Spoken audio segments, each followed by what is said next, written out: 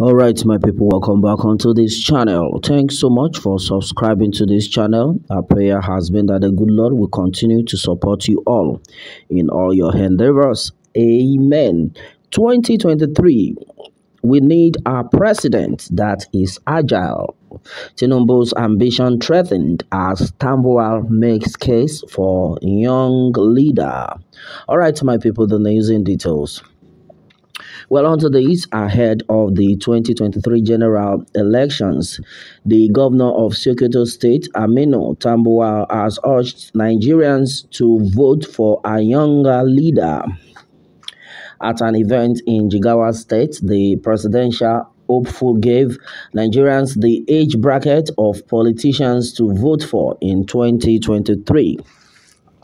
Meanwhile, the national leader of the APC yesterday met with the party's senators and an House of Representatives members seeking support for his lifelong ambition. Well, onto this, Governor Aminu Tambuwal of Sokoto State has advised Nigerians against voting for any candidate older than 60 years in the 2023 presidential elections.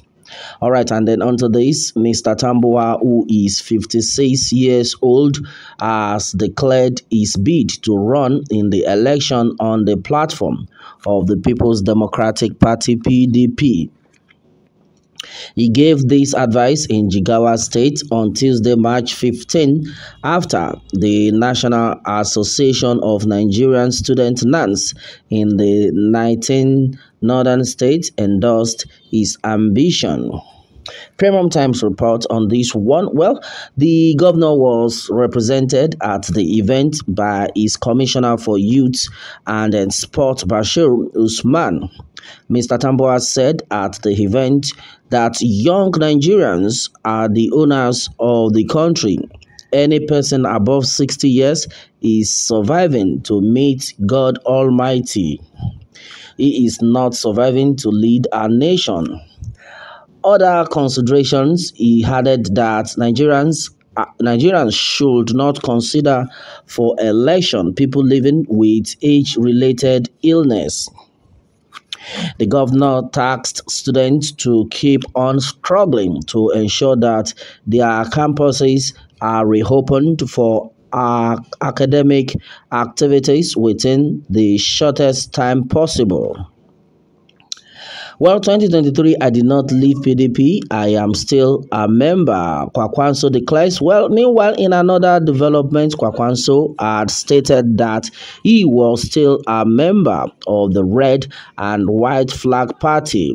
Kwakwanso disclosed that his allegiance still lay with PDP, even though he admitted that talks were ongoing with the NNPP.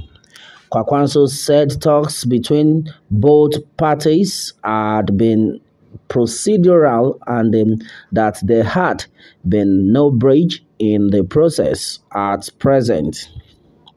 Well, my people, a lot had been said so far onto this one. Well, according to what had been gathered here, 2023, we need a president that is agile. Tinubu'S ambition threatened as Tambuwal makes case for young leaders. All right, my people, this is another serious one and another hot one for Bola Ahmed Tinubu.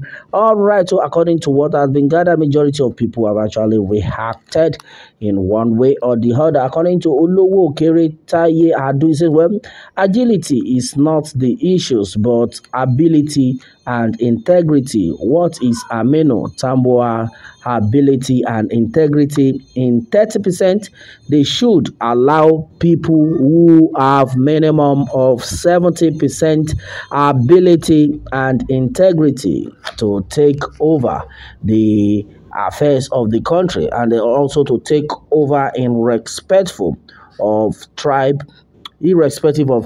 and religion.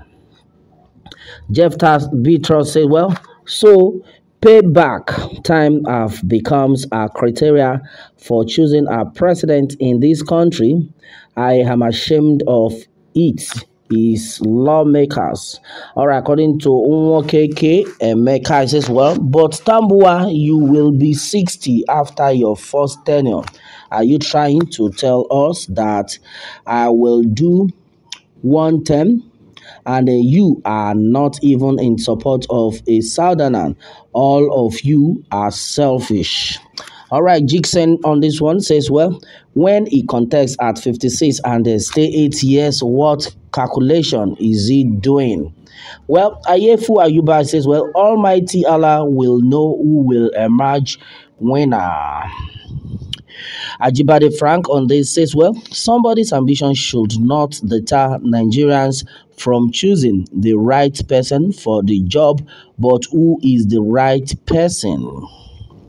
Wale Olusanya on this one says, well, whether young or old, let all of them that have ruled this nation at one time or the other leave, allow those who have never been there before rule now. We don't need any of these miscreants. All right, according to Odoma Ebiloma, it says, well, the time Tinubu ruled Lagos State is more than 10 to 12 years now. So nobody should use how he runs Lagos that time to the whole Nigeria now. Tinubu is sick and Nigeria cannot risk chance now. He was not sick when he ruled Lagos, but he is sick now. Nigeria money should not be used for treatment abroad with that age. Well, according to Yodeji Lawson, well, he must be stupid is now that he can say that. Adult fool. All right, so according to Nwanonye Joy, he said, well, hello, brothers and sisters. Take yourself out of poverty. Okay, all right, I think this one is talking about something else. Well, okay, and then make use his powers change Nigerian predicament now. Okay, all right, so that's another one we are getting so far. Well, according to Samuel Haruna, I said, well, Doguwa Ado, you have failed already. I have never been supported even for councillor by him. Buhari will be better than Tinubu if you vote him in. Okay, that's another one from Mark Adams. Tinubu is an expired man wearing pampers for bed wetting. Really, according to African Society, says, really, I think Nigerian presidency should not be a payback. It is retrogressional for such a reward for the seat of our president. Well, according to Emmanuel Okoro Afo, say, well, if not because of greed and selfishness, people at 60 and above shouldn't be disturbing their remaining retirement age to serve their people. That is why white collars job retire at 60 or 65. So you go and rest.